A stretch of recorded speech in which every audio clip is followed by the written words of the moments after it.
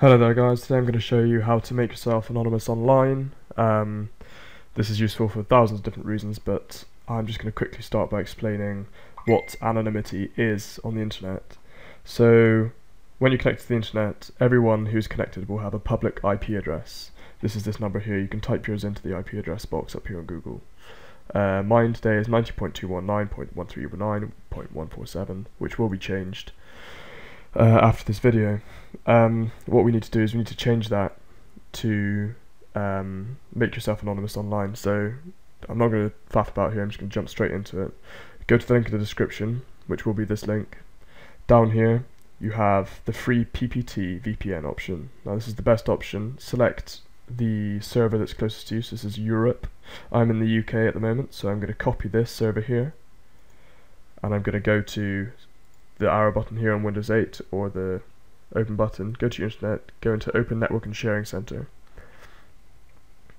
Okay, from now you click Set Up a New Connection.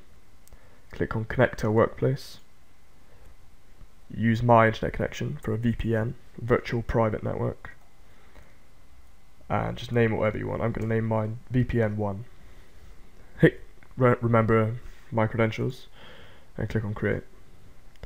So here's your VPN1. This will pop open here. You want to click Connect to that network.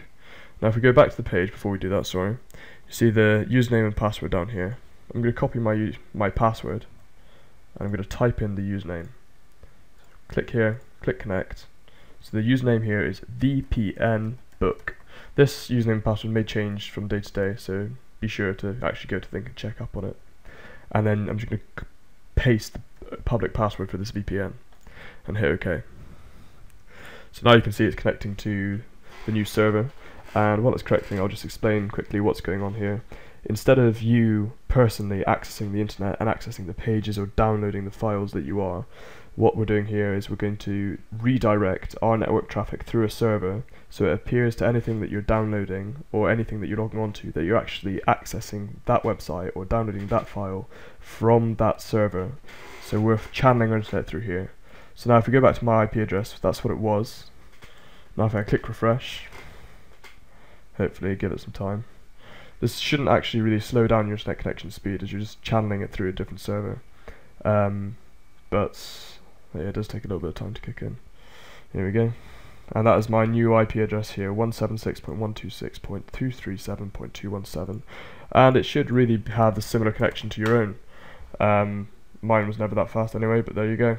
That's everything. Okay guys, thanks very much for watching the video. Please subscribe down below and have a good day.